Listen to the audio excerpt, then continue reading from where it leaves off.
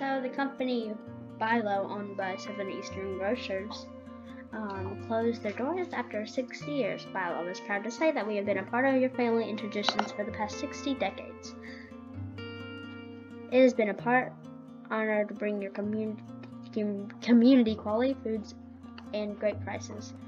As we close our doors this year, we would like to say thank you to everyone who we are able to serve. So Southern Eastern Grocers still owns Piggly Wiggly in Winn-Dixie. So yeah. Thank you for watching, and Food Lion bought Bilo.